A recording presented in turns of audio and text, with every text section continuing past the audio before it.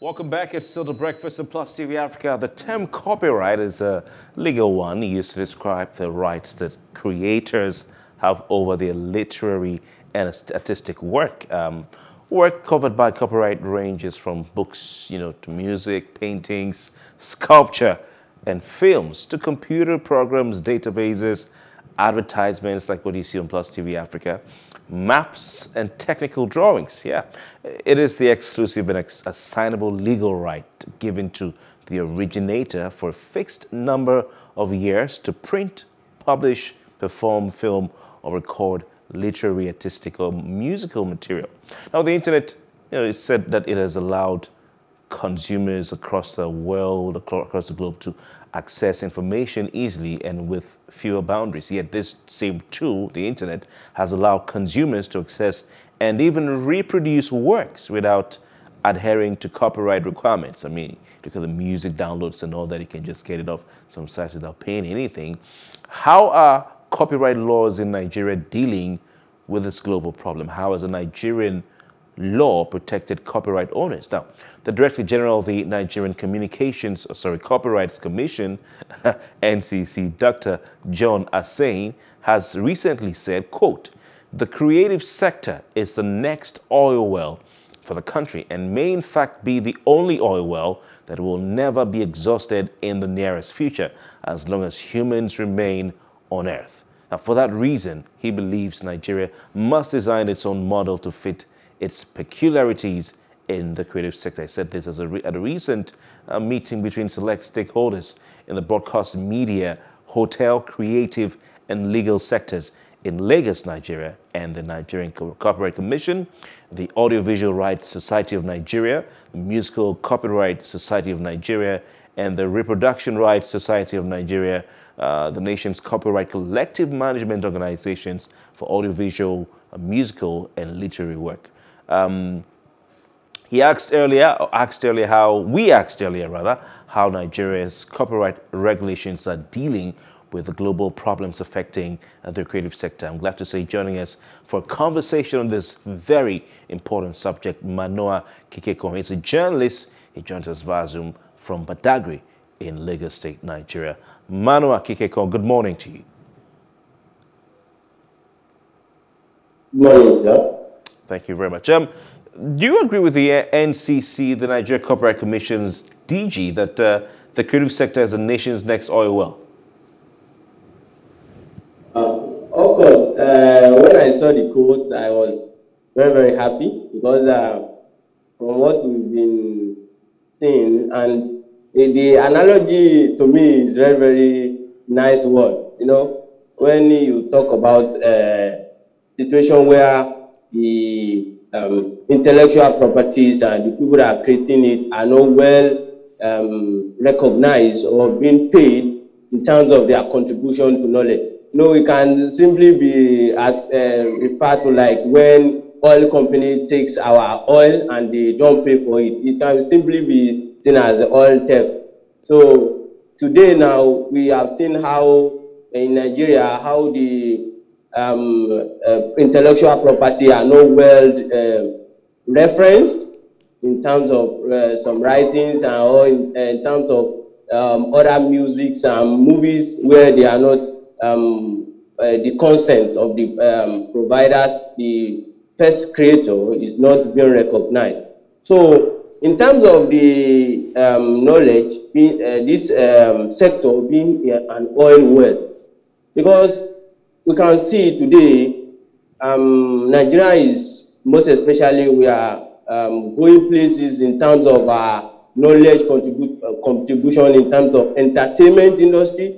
This industry has been building the image of Nigeria in terms of technologies. In terms of writings and movies. Nigerian industries are going places. And today, we can say in short time, it's going to be a very, very important source of income for Nigeria. Apart from that, boosting the image of Nigeria, so which can be said to be economically viable in nearest future. So that's why I have seen this Dr. John Astain's analogies are very good in terms of knowledge, intellectual property. All right. So, but do you think that we're doing enough? You have stakeholders now, and it's a good thing that that meeting actually happened. Do you think that in Nigeria we're doing enough to protect intellectual property? In terms of that, it's sincerely speaking, we are not doing enough in terms of. So that's why I am very happy in terms of the bill that was just passed in the 6th of April 2023, which is the new Copyright Act 2022, which was majorly with 4 cardinal points to improve, to strengthen the right of the providers and all other things that will improve, give the contribution of these properties the right, and they give them the strength to fight for their right and to protect their property. In terms of this, Nigeria, I think the government should do more in enforcing this act, because today we can see a lot of music that are being pirated, a lot of books without the consent of and the government is not doing enough to penalize those people that are doing that. From the meeting too, I saw a point that was made by Chief Samuel Alabi where he said the major factor that should also be addressed is sensitizing the owners of this knowledge and the users on the importance on their rights, because that's another thing that is affecting the sector. Some people that are providing this knowledge, they don't really know what their right is. Even if these pirates, those who are pirating these ideas, they know that their works are being used illegally, but they don't know how the institutions to visit in terms of demanding for their right. And this meeting that was held lately is a good idea, but on my own part, I don't think it should be a meeting that will be held once in a while. It should be a meeting where stakeholders will come, brings up their challenge that they've been facing in terms of providing intellectual properties, and at the same time, they should bring up mechanisms that will try to listen to the views of the users of this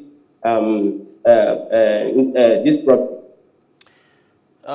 Manoah, it's an interesting subject, and some points you raised. I'm happy you talked about the new copyright law in Nigeria, and you're expressing indeed, optimism that this law will signals a new day for copyright owners in the country.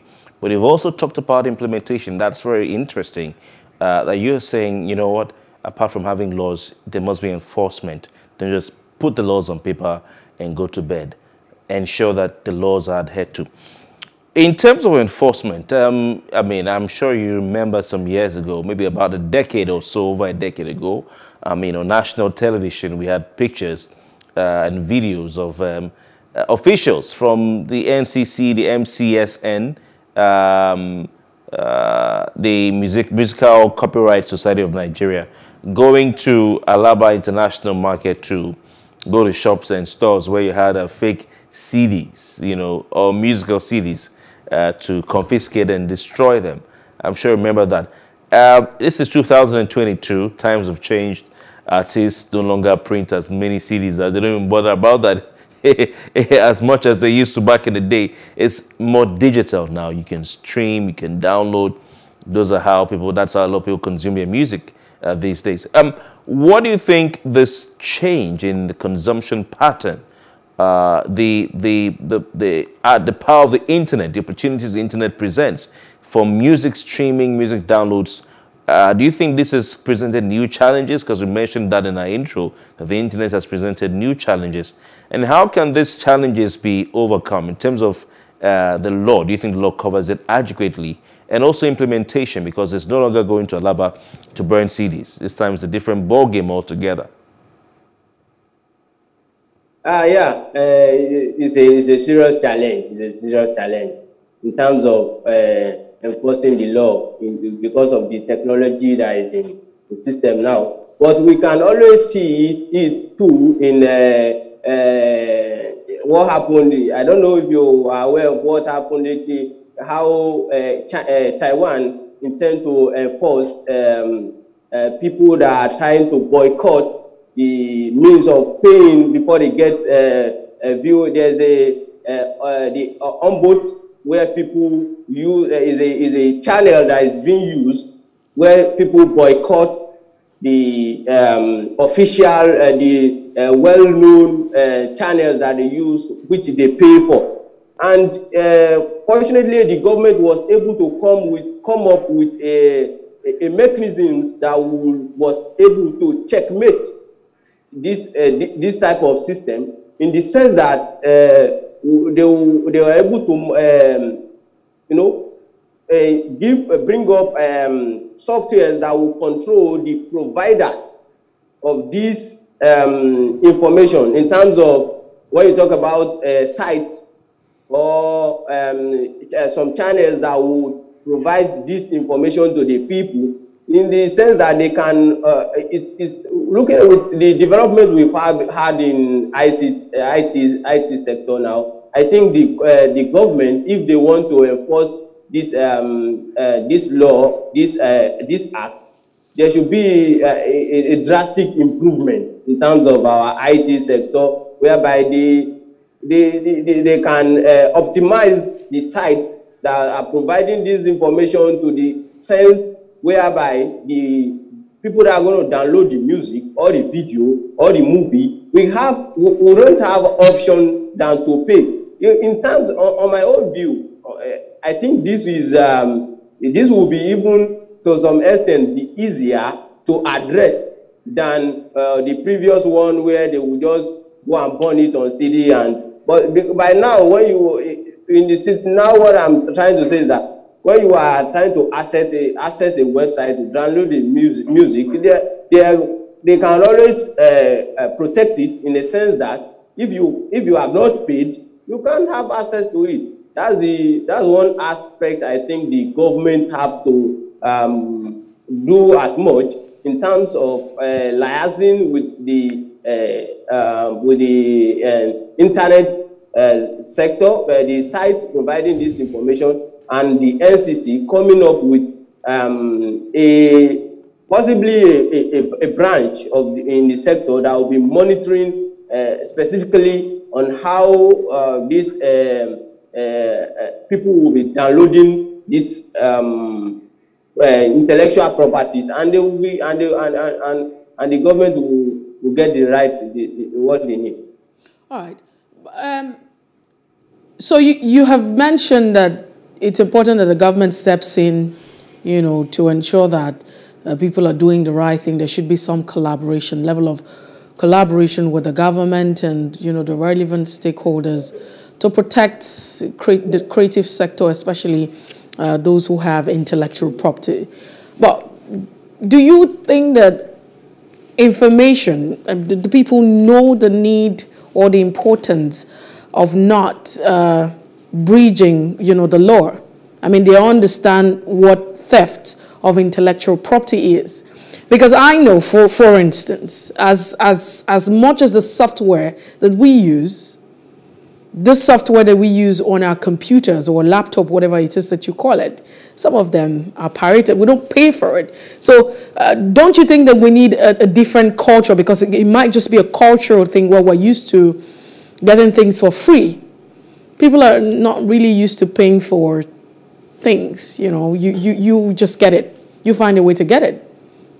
To get an original software of, the things that you need on your computer installed, we just have it differently. So don't you think that it's a cultural thing, and do we have enough information? So Messi, you're talking about, it's a very important one you raised. Talking about, for instance, operating system. Right. To get operating system, how many people even, Manoah, I don't know if you have, Manoah, do you have original operating system on your laptop? Or do you have an original Microsoft Word on your no, computer? let's not mention names. Messi, Okay. do you have, I'm not. Don't ask do you me, have I'm asking operating you. People go for crack. No, but we're saying Manoah, you one know of the crack same now. thing. You know crack. When he even said, Of course. when he said to burning in the city, I said this guy is a suspect. So if you know crack, it means you're a suspect. So I think that's what Messi is talking. A very interesting thing. Yeah. So do you think that the issue that we're faced with right now is that the people understand? Do we have enough information?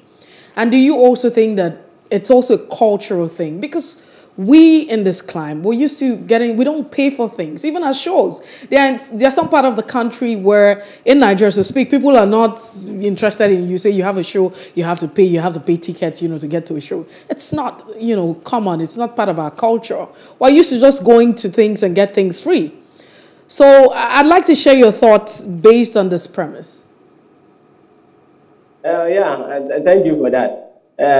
Despite the fact that we are getting used to the wrong thing and it's becoming a culture, and at the same time, if the government can, what I'm trying to say is that I don't believe something that can just happen immediately, or a drastic move that will change everything immediately. I think it's going to be a gradual thing, but we can't take the wrong thing. I think it's becoming the norm in the society, and it's becoming a culture, and it's wrong. When the right thing is coming up, the government is trying to implement it. At one point or the other, the people will have to adapt to it, and it will also become a culture. So my question is, do the people know that it's wrong for you to just download movies where you didn't pay for? You just go to a site and you're getting movies and you're downloading music without paying for it. Do people know these things? That's the question. Do people know that it is wrong to get, do Nigerians really know that it is wrong for you, to get cracked versions of, this operating system and softwares that they use on their computers? Exactly. That's when Chief Samuel Alabi said will come in at the meeting. He was saying that there's need to enlighten the people, even the providers and users of this intellectual property, to enlighten them on their right. And at the same time, you enlighten the users on the wrong aspect, how they've been using it wrongly. In response to your question, some people don't know that they are doing the right thing, but some people know they are doing the wrong thing. But since that is a shortcut, people today, people prefer the shortcut and where they wouldn't have to pay all these things. Some people know they are doing the wrong thing, but they have seen it as a means to. But meanwhile, some people don't know. So that's where they need to enlighten the people. And in a situation whereby the people, to some extent, the enlightenment has gone viral, if somebody is eventually caught in the act, you won't have an excuse to say, I'm not aware of all these things. So that's it. Do you think that this, because you talked about enforcement, it can be totally eradicated? Because Messi is talking about awareness, and she's also talking about culture. We have a culture of not paying for these things in this part of the world, and indeed, it's a global phenomenon. It's not just limited to Nigeria; it's all over the world. I remember the days when you had Pirate Bay. Where you could go to Pirate Bay. It was a global phenomenon. It wasn't even a big thing in Nigeria, but it's a big thing all over the world. Where you could go to Pirate Bay and get, anything you wanted to download, whether it was series, books, whatever, for free. There's another gentleman who was based, I think, in New Zealand. The authorities there had to go and arrest him with a helicopter. He made so much money, from having something like that, a pirate website where you could download anything. It was an issue. So is it something that can be eradicated, seeing the global scale of it? With the introduction of the internet and how fast the internet is growing, internet access from the comfort of your home with a mobile phone now. 5G is coming. Can it be totally eradicated? You know, even if you enlighten people from now till kingdom come, you know, will it be people who have access to these things, you know, FZ's, movies.net and all these sites where you can go download the series? How do you know that? Mercy's laughing. I'm just amazed. I did my research before coming, but I don't know why you're laughing. I'm just amazed. So can it be totally eradicated? Truthfully, can it be? Really? No. What I don't think it can be fully, totally be eradicated. Because the reason is, you know, technology is evolving every now and then. You know, when you try to block one means, before you know, some people will look for a loophole so that they will get something out free at one point or the other. But what I'm just trying to say, it can be minimized and in a couple of times, because even if it's going to be checked, it's not going to happen, as I said earlier, it's not going to happen immediately as they go. It's going to be a gradual process and a consistent something. All right. Are there creative ways? Yeah. You know, since this is a very, very tall order, it's a battle that cannot be won in its entirety. Are there creative ways that are being employed around the world that you know, can be employed in Nigeria to at least get the copyright infringements reduced to a reasonable extent? You know, to a reasonable extent. Yeah, as I said earlier, from the analogy of the Taiwan I made, it can be seen around the world that Nigeria is not only Nigeria that is facing this challenge. It's all is happening around the world, and these countries we are looking at have been trying as much as they can to minimize it, and at the same time, none of them has been able to totally eradicate it. It's just majorly they are trying as much as they can to reduce it and to make sure the providers of the intellectual properties are getting their right. So what we have seen so far now is that the government have to improve on the in the sectors, or at the same time in enforcing this law, because in the situation whereby several people has been you know, flouting the law or going against, doing a lot of things that is not proper in terms of the way they use intellectual property, and they go away with it. You know, people will feel like since people have been doing it and nothing is happening, definitely they can do it and nothing will happen. But in a situation whereby there have been examples where people had been penalized and it's been broadcasted, people saw it like that this is a offense and he has been sentenced for so years for the purpose or charged so amounts of money. You know, these are the one thing about Nigeria is that if before people can really comply to a particular rule or regulation, some people must have been used, for example, and people will say like, seriously, these people are they really mean business. Those are the things basically that can curb it to some extent. All right. We would like to thank you very much for your time. Manoah Kikekon, who's a journalist, joining us on this discussion on The Breakfast this morning. Thank you. Thank you. All right, we have to move on. Mercy, we have more conversations ahead this morning. All right, stay with us. When we return, we'll be looking at, you know, the issue of 2023 elections and all of the energy that we've been experiencing. Stay with us.